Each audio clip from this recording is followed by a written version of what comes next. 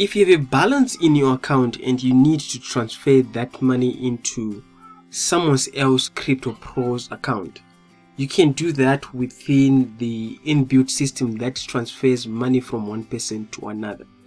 So this works if you have a leader in your country or someone else you need to send money to, and someone needs to buy a service level, or we need to get started with CryptoPros. You can actually send the money to your leader and then they can transfer money to you. So that's what I'm going to share in this video on how to transfer money from person to person.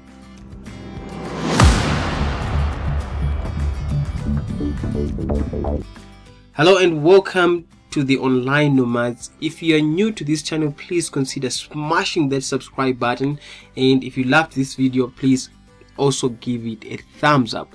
So I'm not going to explain what CryptoPros is, because some of the videos that I've actually done explains how this program works, and I've added a link in the description below that you can actually come in and check on where it says how it works.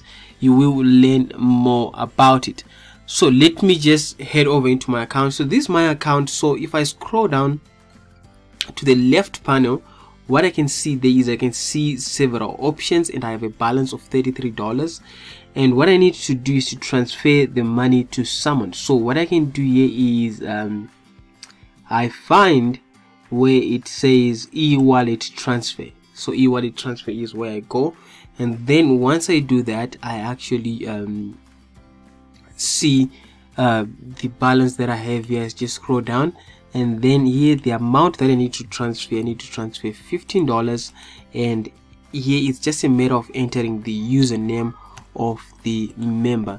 And then what I'm just going to do is just to hit transfer.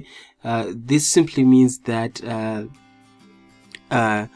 and then the name of the person that I need to transfer the money to appears, and then I can just complete the transfer right there.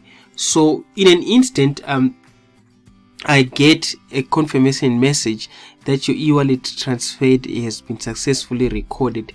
Just click in the confirmation email to verify that you've actually made the transfer. So what I'm going to do is I'm going to head to my email.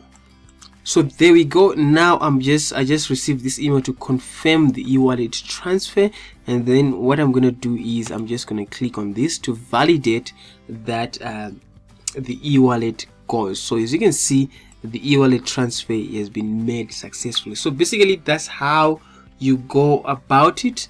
And if you have any questions, please leave a comment in the comment section below, and I'll be more than happy to assist. With that being said, thank you very much for watching, and bye for now.